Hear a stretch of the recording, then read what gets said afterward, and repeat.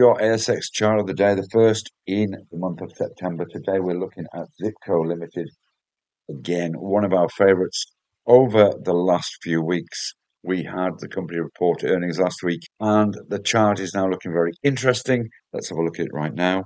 And you can see here the impact of earnings last week. So we had a little bit of a wobble at the early part of last week, but since then we've seen this push up again to retest this 237 level here, where it closed on Friday. That represented a high not seen for many months. If we just pop it on the weekly chart for context, you can see here the last time it was at this level was back in February 2022. And we look as though we've got a fairly clear run up to around this $3.14 level. And probably not get too greedy with this. Maybe move it down to that sort of nice round number of about $3 as a profit target.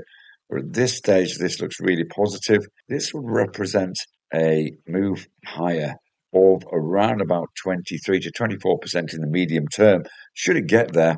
So worthwhile looking at this. Should we breach this level at 237? And of course, we've got a nice line in the sand there, should we choose to use that as a risk management level. Want to see where it closes at the end of the day and throughout the week, should it pause here for much longer. Trade safe and see you again soon. Bye-bye for now.